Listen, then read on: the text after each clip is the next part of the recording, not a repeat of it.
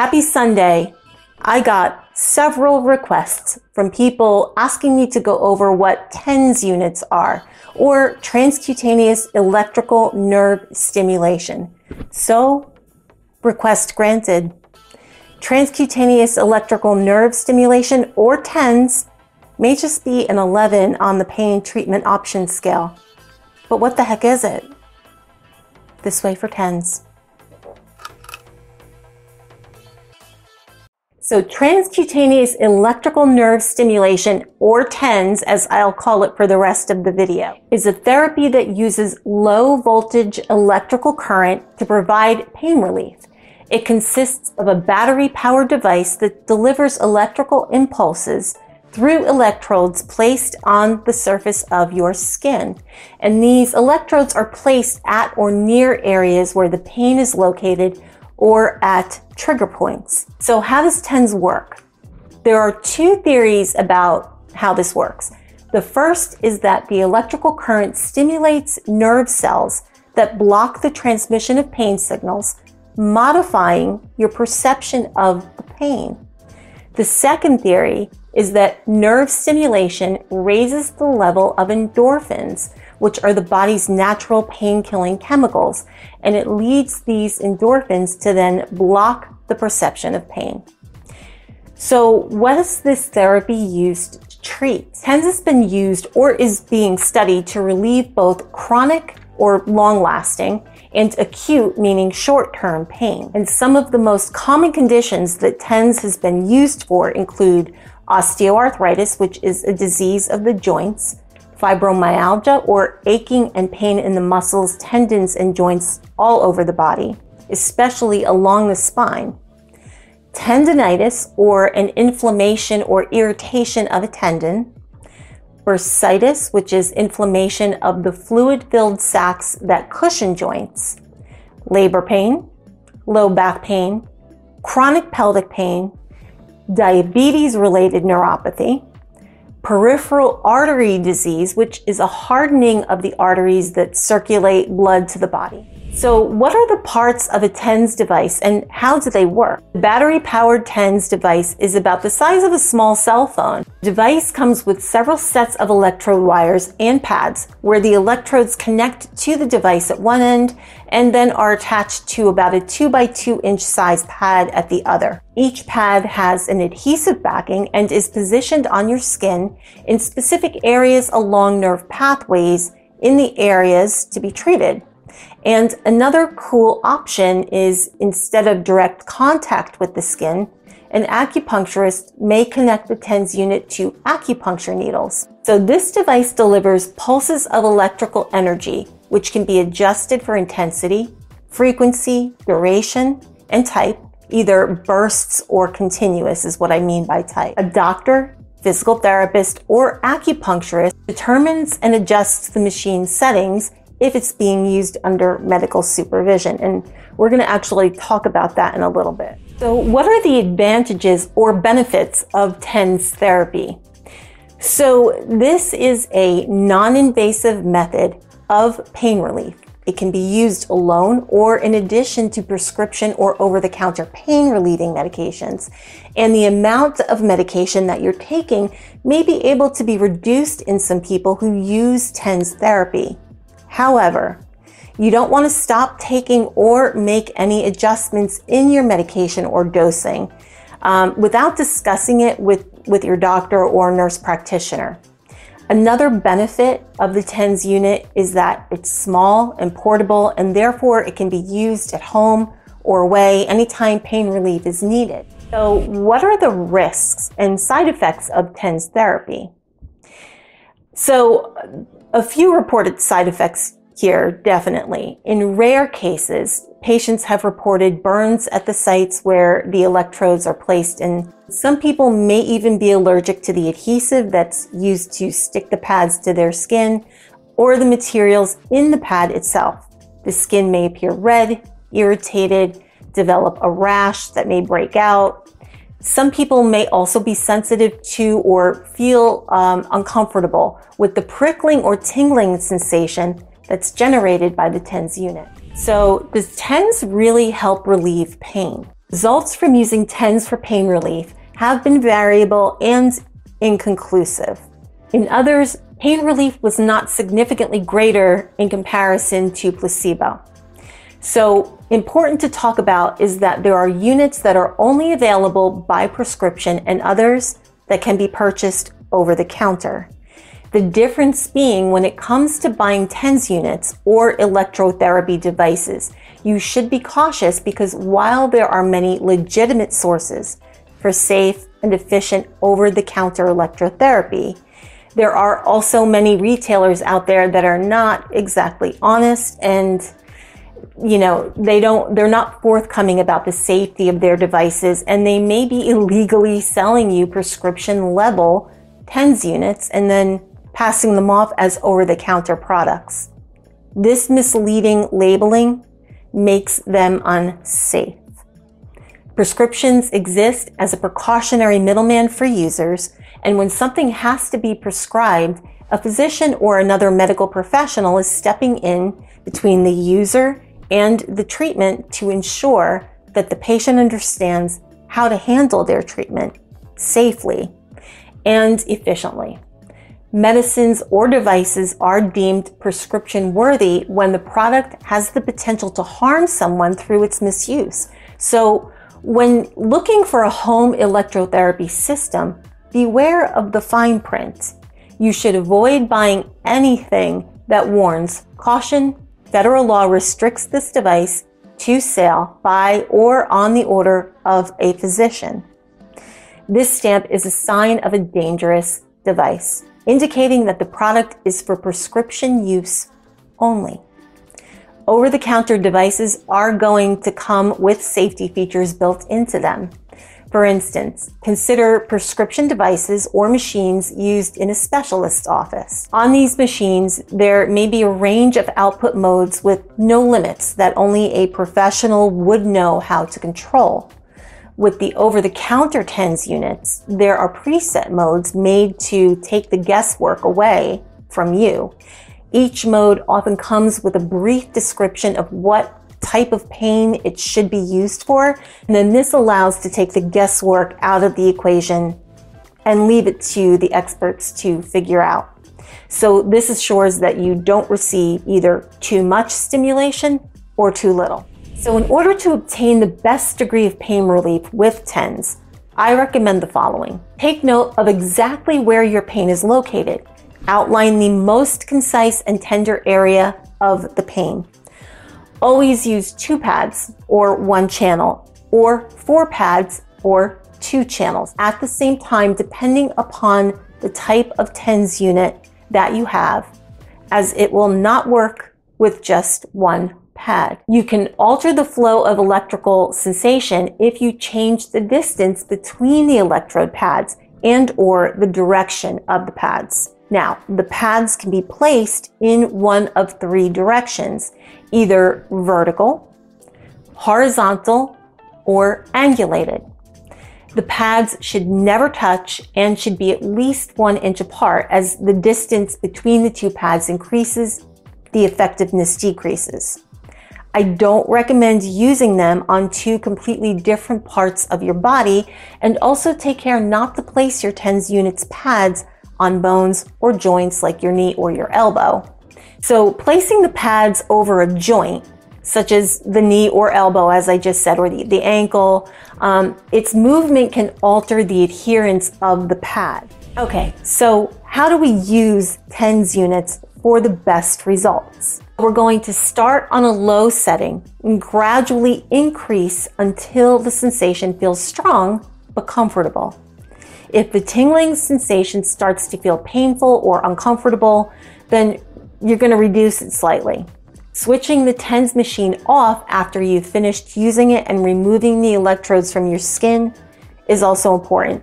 You don't want to leave them on for any extended length of time because the adhesive on the back of it can eventually have you developing irritation. So how long should you keep on a TENS unit? So TENS stimulation should last for only about 30 minutes at a time. And after this, a 20-minute break is advised to give your skin a break. So does the unit break up inflammation? The answer to that is Yes, the TENS unit can absolutely help with inflammation as well. Numerous studies have discovered that the electrical impulses can reduce inflammation located deep within the muscle fibers. So with the TENS unit, when you place the pads, it often will come with a little bottle of conductive gel. And this is to help transmit the electrical impulses that are generating the pain relief for you. So in the event that you run out of this conductive gel, is there anything else that you can use? And the answer is yes. If you're desperate and you need something to assist with slippage or movement of the applicator probes, you can technically use something like water or aloe vera gel, serums, saline, ultrasound gel. However, baby oil and Vaseline should not be used because they don't conduct current. When does nerve damage disappear? Now, I decided to put this in this video because there were several questions about when the nerve damage can cross the line and become irreversible. This is virtually impossible to answer with any definitive timeline because small nerve fibers can regenerate. And it really depends on what the underlying cause of the neuropathy actually is in the first place. So if your nerve is bruised or traumatized but is not cut, it should recover in about 6 to 12 weeks. A nerve that has been cut will grow at about 1 millimeter per day. So after about a 4-week period of rest following nerve injury, some people notice continued improvement. And some will notice continued improvement over many months afterwards. For people using TENS units, this is usually the case as well and can be readily used to help with temporary pain and chronic neuropathies where surgical neuromodulation may not be warranted yet, or in combination with medications to increase relief. In the event that the neuropathy progresses or a tolerance to the nerve stimulation has developed, then other options will need to be evaluated. Another important thing I want to make sure I clarify is the difference between TENS and EMS, as there seems to be a lot of back and forth with whether they're compatible or whether they can be used interchangeably. Now, I'm sure you're saying, well, I know what TENS units are, but what the heck is EMS? So EMS stands for electrical muscle stimulation. If you were to hold a TENS and an EMS unit side by side, you wouldn't be able to tell them apart. Both use electrodes, and they both have similar buttons and layout and functionality and deliver electrical impulses to the user. The difference between TENS and EMS units is what they're used for. TENS units relieve chronic and acute pain such as arthritis, back pain, labor pain, as we mentioned earlier, sciatica, things like that. EMS units are used as a part of training programs for strengthening muscles, rehabilitation, relaxing muscles, and cosmetic muscle toning. So there are TENS and EMS combination devices available for those looking for both pain relief and a tool for muscle strengthening. However, for our purposes in this video, we're only looking at this through the lens of managing neuropathic pain. So TENS units are for someone looking for a natural solution to chronic or acute pain. EMS units are for someone looking to build muscle as a part of a training program. So I want to go over some of the common settings for the TENS units and some of the common phrases and terms that we use when we're talking about TENS units. TENS units as a pain management tool, the terminology, buttons, and various options, treatment modes available on these devices can be pretty overwhelming. So I've broken down the typical TENS unit parameters and language to help you understand what you're looking at when shopping for TENS units or you're new to the therapy. Okay, so the first we're going to talk about is the mode. So these units come with preset modes that you can select when using TENS therapy. These modes control the pulse, duration, pulse rate, timer, and intensity of the pain treatment. Pulse duration is the length of the pulse that the TENS unit administers. A wider pulse duration means a stronger stimulation from the TENS unit. Your TENS waveform selection will be something that you'll want to continue to test out based on how your body reacts to the treatment. The pulse rate is the rate at which pulses are sent from the TENS device. Pulse rates are registered in hertz or pulses per second. The pulse rate chosen depends significantly on the electrode placement. Next is intensity level, and this is the level of shock that's administered by the unit. So the intensity level is measured in MA, with most TENS units ranging from 0 MA to 80 MA, with 80 MA being the strongest. So very important is to start with the lowest level when starting TENS therapy and gradually increase as needed. Next is treatment timing. Most TENS units come with preset auto off and auto on timers. Timing on treatment should be used based on the needs of the therapy. So some pain types require longer treatment times for pain relief. Next is channels. So TENS unit channels are the number of lead wires that connect to the TENS unit. Dual channel means that the TENS unit can connect multiple lead wires to the unit itself. The advantage of dual channel is that you can customize your treatment with various levels of treatment intensity at once. This feature also allows you to add more TENS unit pads during treatment. Electrodes. All right, so also called TENS unit pads, electrodes are the pads that attach to the lead wires that stick directly to your skin. These are often reusable, but should be replaced once the sticky part of them has worn off. It's essential to change electrodes because once their sticky part has worn off, proper treatment will not occur. Electrode gels do exist and help keep TENS unit pads sticky. So there are various types of TENS unit pads, and they differ in size, materials, and how they attach. Some will attach via a pigtail style or snap-on wire, very much like an EKG. If anybody's had an EKG out there, then sometimes they will use this type where it's kind of like an alligator clip that snaps onto what looks like a snap on your clothing. And that's how these TENS units also attach. TENS unit lead wires connect the TENS unit to the TENS unit pads to transfer the electrical impulses for treatment. Longer lead wires allow for more comfort and ease of use since they can reach further. Now, there's also wireless TENS units. So wireless versus wired. Which is there one better? So the wireless units offer an added convenience. So you don't have to worry about the cables getting tugged or them being in your way. For me personally, I would think that the wireless units would be much easier to deal with, right?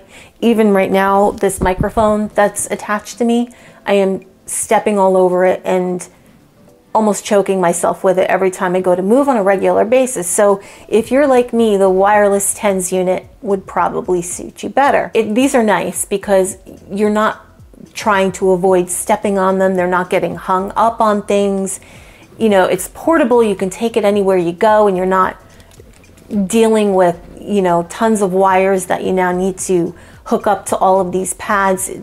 You know, for ease of use, I would think that the wireless systems would be much nicer. I don't know about insurance coverage with the wireless versus wired.